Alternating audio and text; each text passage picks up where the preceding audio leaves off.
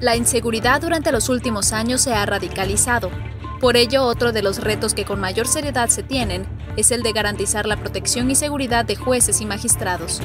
En atención a lo anterior, el proyecto de presupuesto de egresos 2020 de la Federación destinó una asignación de 756.8 millones de pesos, recursos necesarios para garantizar su seguridad y con ello la autonomía de sus determinaciones.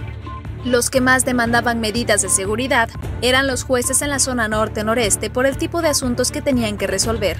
La seguridad implicaba equipamiento, es decir, por lo menos un auto blindado y personal de custodia y protección. Al reducirse el presupuesto, retiraron los servicios como sucediera con el juez Uriel Villegas Ortiz, que según las versiones autorizó que lo dejaran sin protección. El asesinato del juez federal Uriel Villegas por un grupo armado en Colima fue un crimen de Estado.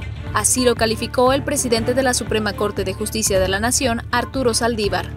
Para justificar la situación, la Comisión de Vigilancia del Consejo de la Judicatura advierte que fue el propio juez Villegas el que renunció al servicio de protección.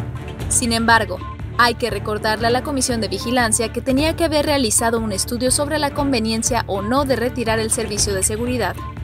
El juez Villegas Ortiz fue asesinado este martes junto a su esposa en la ciudad de Colima con más de 20 tiros.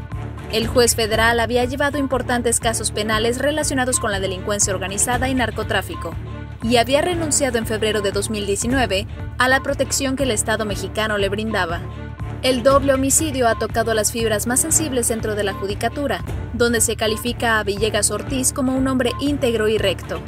Lamentable y condenable el asesinato al juez federal, que se puede atribuir a dos situaciones: la reducción del presupuesto en el Poder Judicial Federal y la falta de previsión del Consejo de Vigilancia. Se reitera, no es el funcionario judicial el que decide si continúa siendo protegido, sino los que tienen la experiencia técnica para establecer las condiciones y dictaminar si corre o no riesgo él y su familia.